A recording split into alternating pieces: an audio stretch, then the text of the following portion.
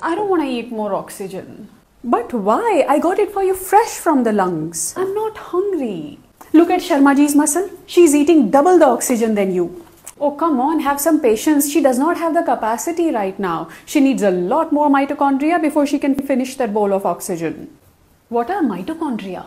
They are like little batteries that digest the oxygen. Without them, muscle cannot finish that bowl, and to get them, she needs to exercise.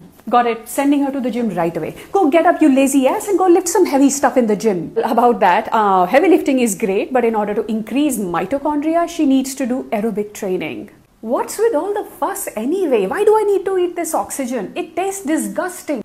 Because when you eat more oxygen, I have to do less work, which means less fatigue, more stamina, and even better fat burning capacity. Great, I'll start right away, and in 5 days, I'll be eating 5 times more oxygen than Sharmaji's muscle. Madam, hold your horses. It can take weeks and months to see improvement in your oxygen consuming capacity or VO2 max.